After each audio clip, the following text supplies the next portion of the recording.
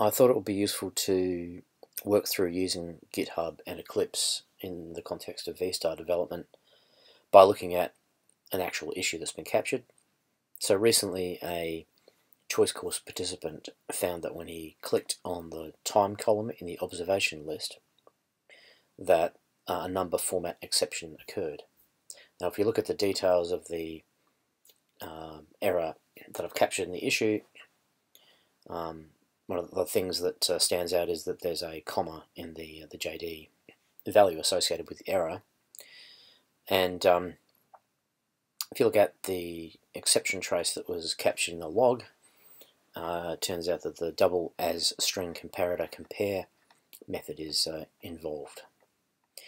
So I thought I'd reproduce this in VStar by setting the locale to something other than English, anything that would essentially represent numbers as having commas in them instead of periods. So when I load a data set of some sort with that setting and click on the time column, sure enough that error occurs. So looking at the code, it turns out that the double as string comparator class in VStar just uses a double dot parse double method a couple of times, and so clearly this is not handling things in a locale sensitive way.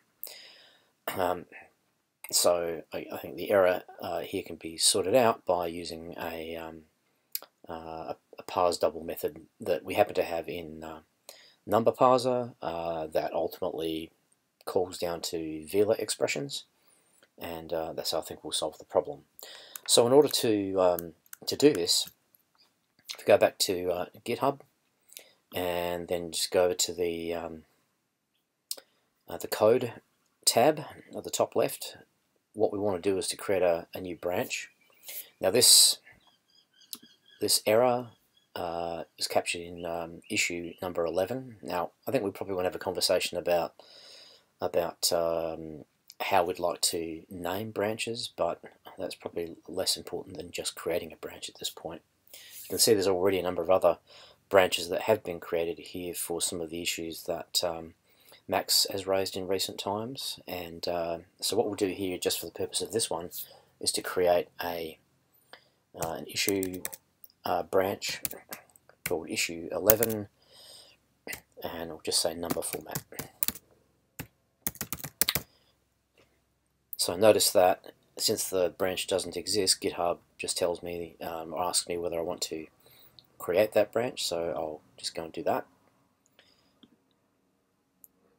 So now we have this branch and it's currently active here. Of course there's no difference between what's in master and what's in this branch at this point, but what we need to do if we want to make use of it is to check it out or switch to it in VStar, sorry, in Eclipse. And so a couple of ways of doing that. You can go to the project in the Package Explorer, or you can go to the Git repository view. Doesn't really matter too much which. So I'm just going to control click or right click in on the VStar label there, and I'm going to firstly get that newly created branch. I'm going to fetch it from the GitHub repository. So what you do is go down to the remote menu here and select fetch, and then we just hit finish, and it tells us that a new branch has been fetched from the repository. So we'll close that now, and then what we want to do for the purpose of development is to switch to that branch, and so you can right click on that and on that new branch and click checkout. It will also require just the creation of a local branch with that same name, so we'll say yes there and click finish. So now we've also got a local branch with the same name up here and one in the remote origin with the same name. So there's a couple of Git commands that are essentially identical with this. If I had said git fetch instead from bash, that would have done the same thing as I just did by checking it out. Since I've already done a checkout, I don't need to do this now because I did it with an Eclipse already, but the Git Checkout command is just the same as that one that I used from Eclipse. If I wanted to see what the actual branch was, the currently active branch here, I could say git branch -v, and it will confirm that that issue 11 number format branch is the currently selected one. So we're good to go. We can actually now modify the code, and we know that we're going to be committing to that new branch now. So what I'm going to do is just change this to use number parser, and I'll probably have to just get that import. So I've just done that with Command Shift O, and then we'll do the same thing for this one here.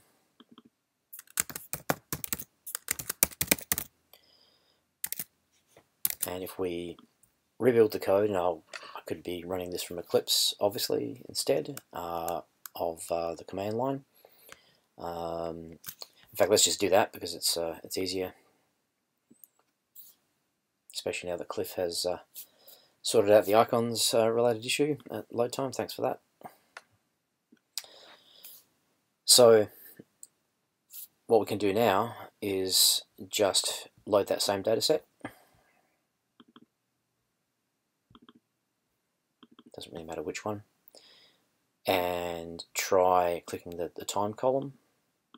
You can see that if we click the time column now, that number format exception doesn't occur. So that's good news, we fixed the bug. So now obviously we want to get it back into the GitHub repository, so what we need to do is to commit that. Again, if I was doing it from the command line, I would use git add to add it or stage it for commit, and then I'd use git commit and then git push. Now we can do the same operations in Eclipse. I personally just tend to use the command line a lot more in general across most of my work, but the integration within Eclipse is quite good as well, so I'll use that.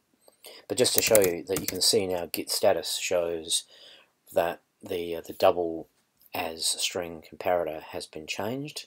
I could ask how it's changed by git diff. There's a couple of local changes there as well, and you can see down the bottom there that's the change that we just made in Eclipse. So let's just try going back to the Java perspective here, and we can see that the double string comparator source code is there. So I'm going to right click on that, and I'm going to go team commit. Now what we want to do is just to add at the beginning of that the issue number by saying #11, so that the commit will show up in the issue. The commit message will show up in the issue. So I'll type as the comment here, changed non-locale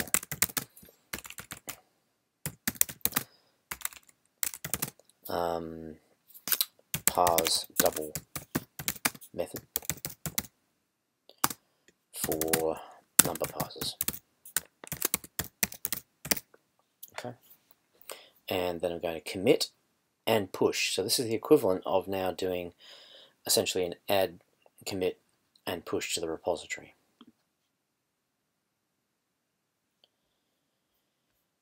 Okay, so then we finally get a response back that says that it's been pushed to the repository, and so we can close that now. If we go back to the command line, we can see that the status shows that that's no longer outstanding for addition and commit. So that's good. Okay, so if we go back to GitHub and refresh this page, we'll see that the comment that we just used in the commit has been added. And so this really allows us to close the loop between modifying something in Eclipse and seeing the result in GitHub. So I could open that and see what change was actually made. Likewise, if you go back to the GitHub page, you'll see that now there's this message that tells us that we can create a pull request so that we can compare the change that's been made and decide whether to accept it and make some comment on it. So if we click on that, what we'll get is a pull request. It just literally puts the title of the issue in here, and what I can do here is to add reviewers. So I would normally ask one or both of you guys at this point to have a look at that. And so now, if I was to create this pull request, you would get a notification, and if you looked further down the page, you would see the changes that have been made. Obviously, in this case, it's just a single file, but you'd be presented with all the information about what's been modified on this page. And you could come back up here, make some comments like "looks good," or what about something, or you could just decide that you didn't need to leave any comments at all. I think the simplest thing would be, if you're happy, to just say it looks okay, and then in any case, what I'm going to do is create this pull request, and I will just remove you guys from this so you don't get a message, and I'm just going to create the pull request. It looks like we can actually merge this thing without any problems. There's no conflicts that are between this branch and the master, but essentially we're pretty much ready to go. So I'll be notified of any changes, any comments that you made in this pull request, and I can look at them, go through another round of modification of the code. The new commits would go up, you would be notified of that, and you could make more comments and so on, and we could go round and round. Normally it's probably pretty quick based on our previous experience if once we've decided on a solution, but I think this is a good sort of approach, and allows not just me but you guys to be able to create branches, commit code to the branch, create a pull request, and we can just check that we're happy with it before we bring it back into the master. You'll notice that while I was talking there was this check that was actually not complete. What that was the continuous integration that I've got set up on GitHub through Actions now, which runs the unit tests every time there's been something committed. And so they've passed. That's good. It means that we have even more reason to continue. So at this point, once we're happy that things are good, we can just come in and I guess at this point I'd be happy for it just be me to do the merging, but down the track you might become comfortable enough to want to be able to do that as well. And then we just click the merge button there. We're going to confirm it, and what will happen is that this will then merge the change back to master from the branch. It's closed the pull request itself, and we get the opportunity at this point to delete the branch. So I'm going to do that because we don't need it anymore. So what I'd be inclined to do now is to just go back to Eclipse and switch back to master. You can do that from the Git repositories perspective, or from in a number of other ways, but this is probably the simplest.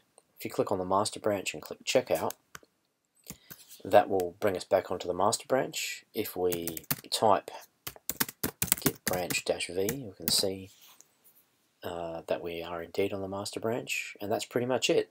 So we've gone through from the master branch, creating a branch, fixing a bug on that branch, creating a pull request, merging back to master, and that's pretty much it. So I think we might want to talk about some more specific details in other videos or Zoom or Slack chats, but hopefully this has at least provided a good overview of using GitHub and Eclipse for VStar development.